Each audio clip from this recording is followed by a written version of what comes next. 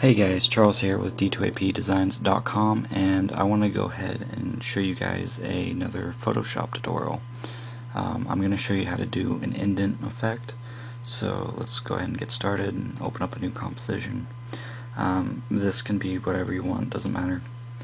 Okay, I'm going to go ahead and make a white background. Really, you can choose basically any color you want, but I'm going to go ahead and go with white. Actually, you know what? Let's do a darker color. Let's do a gray. I like gray. Alright, so there's that, and then we're going to bring out our text tool. And the font I'm using is Bank Gothic MD-BT. I'm going to go ahead and just write out D2AP. And you can't see it right now, which is fine. We're going to bring up the effects on it. We'll go to drop shadow. Actually, no, let's do inner shadow for now. And let's go ahead and set the distance to about 4. And then the choke to about 2. And then the size, we'll go ahead. I think I'll make it about 6.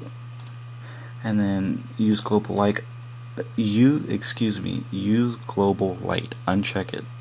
And mess with the angle, make it what you want it to be. I like it on about a 45. I may change it later, we'll see. As far as the blending mode for the inner shadow, you can play with it. I'm just going to go ahead and leave it on multiply. And I think I'm going to bring the opacity or opacity. Again, I'm not 100% sure how to say it. I'm never sure because I hear so many people say it so many different ways. But anyway, I think I'm going to set that to about 100. And then inner shadow, I always play around with this a bit. I never really keep it the same for anything. So we're just going to play around with it. I'm going to turn global light off, and then I'm going to set the distance to about 1. And I'm going to make the color on it white. That may not stand out. Okay, well that stands out more. Bring the size down.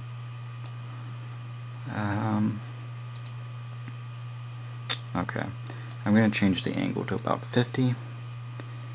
And I think I'm going to put it back on multiply. And then change the color to something else. Yeah, I'm going to change the color to like a light gray because that actually shows up without being too overpowering. And basically I'm just going to set the distance on this to 1, and I think that'll be it.